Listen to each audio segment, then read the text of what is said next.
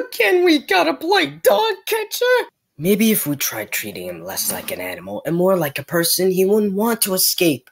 Maybe so, Nightscream.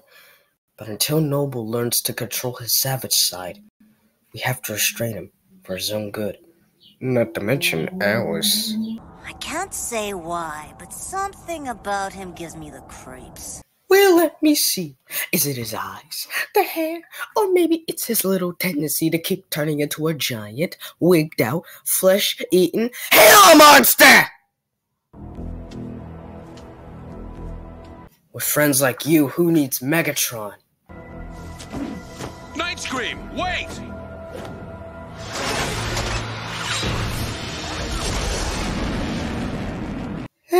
Where do you think Fido's in this time? Gee, let me think. The same place as the last 5 nights?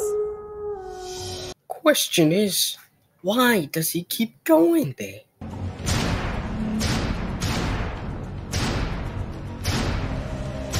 Noble, stop!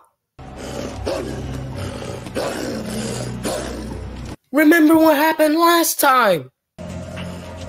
Try to control it, Noble. You know what happens when you lose your temper.